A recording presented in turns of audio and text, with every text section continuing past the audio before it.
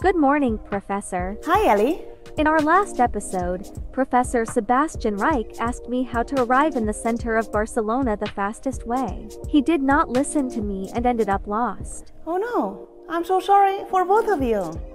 You know, that's actually quite common. Algorithms give recommendations or instructions to humans who end up not following them at all.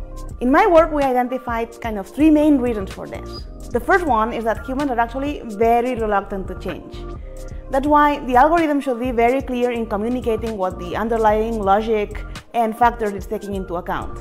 Second is that there's huge amount of data and decisions to make. So algorithms should simplify the decision process for the human as much as possible. Finally, humans are actually quite bad at understanding numbers in isolation.